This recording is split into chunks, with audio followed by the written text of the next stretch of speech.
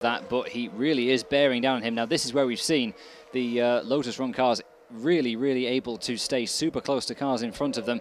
So they come around the back and change for the lead. Nissany jumps to the inside. They touch! Contact through Stowe. The race leaders take themselves off. And Nissany was almost through. He just interlocked wheels with Egor Orudzhev. I suspect Orudzhev's damaged his suspension. Nissany limps back onto the track. There is Orudzhev. And here comes Mathieu Vaxivière, who can't believe what he sees. Orudzhev definitely is ailing, but he moves across, covers line. Dillman part of this as well.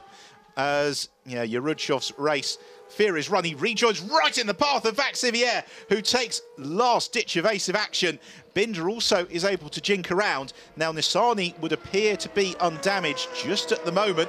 Orudzhev, oh dear me, that car, I think he wants to keep going, but it looks as if maybe just one of the suspension wishbones could be slightly out of line.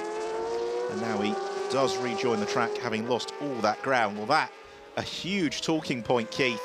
And well, we'll, I'm sure, see the incident in a moment's time. But suddenly, the race turned on its head. Some lurid stuff from Orudzhev there. About 3 hide behind the sofa moments in the space of about 20 seconds.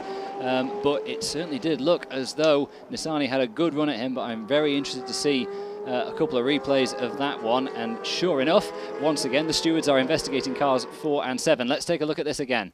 So Orudzhev covers the inside line. Then gives the space to Nissany. Nissany jumps alongside now. Stowe tightens. That's why Nissany, relatively speaking, slows down. And they just maybe didn't quite give each other enough room.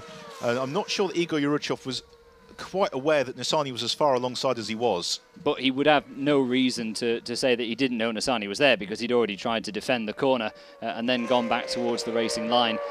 So definitely a collision that could have been avoided. But the surprising thing for me there was, I mean, they had, first of all, enough of a gap over the chasing cars to be able to stay ahead of them.